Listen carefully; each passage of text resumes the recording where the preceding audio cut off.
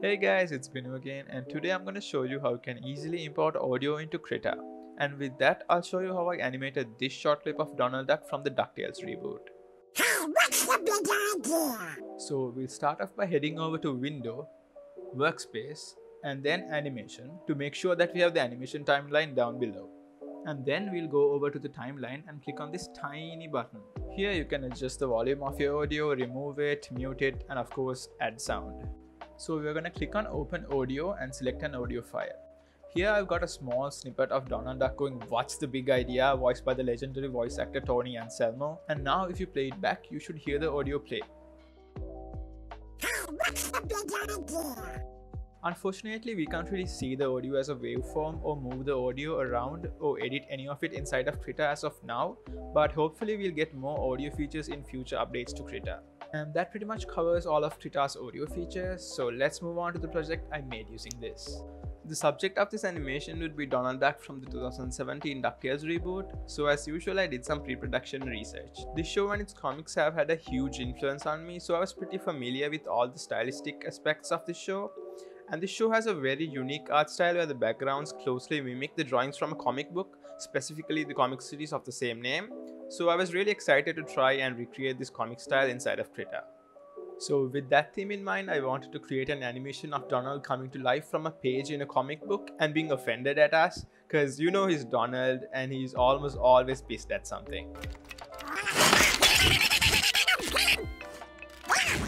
So I'm starting off with a rough layout of the comic panels, and I had this idea of the group being stranded on an island in one of their adventures as a theme for this comic. I also got inspiration for this idea from some of their comic adventures. I want Donald to be looking away into the distance and suddenly noticing us and getting pissed off.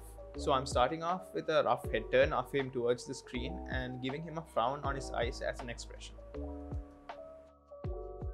And then I'm gonna scrub back and forth in the timeline to match his mouth to the sort of syllables that I hear.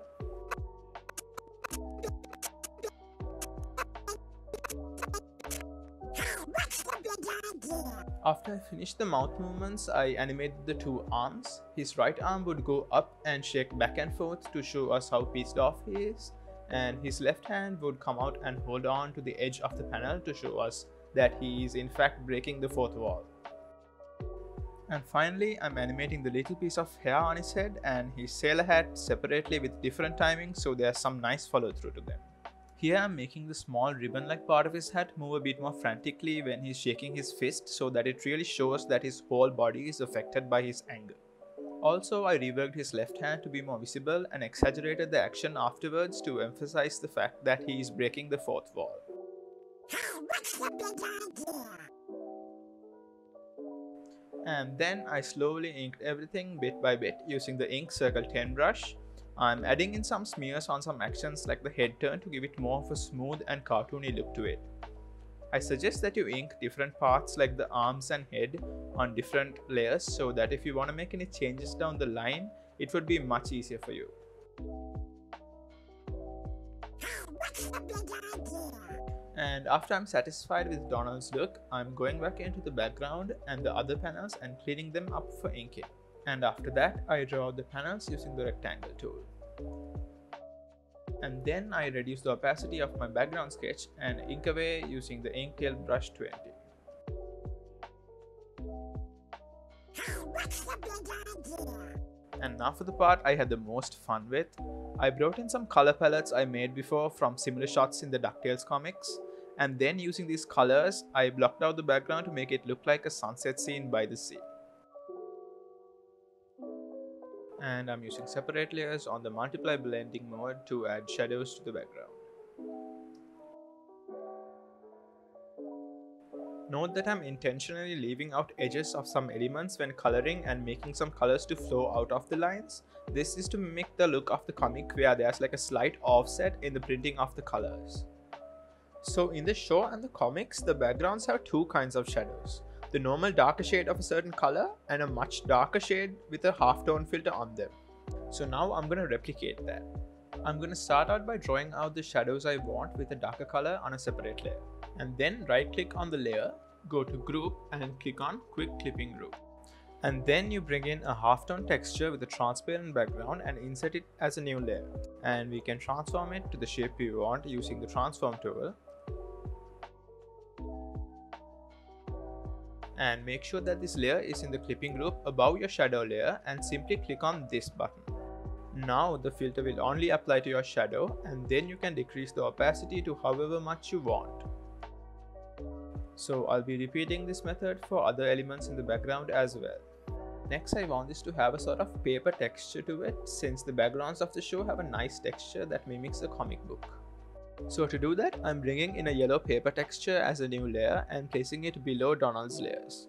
I'm setting its blending mode to multiply so that it blends in nicely and decreasing the opacity a bit. And finally, I go into Filter, Adjust and Levels. And I move the slider to the right and bring out more of the details in the texture, and there you have it.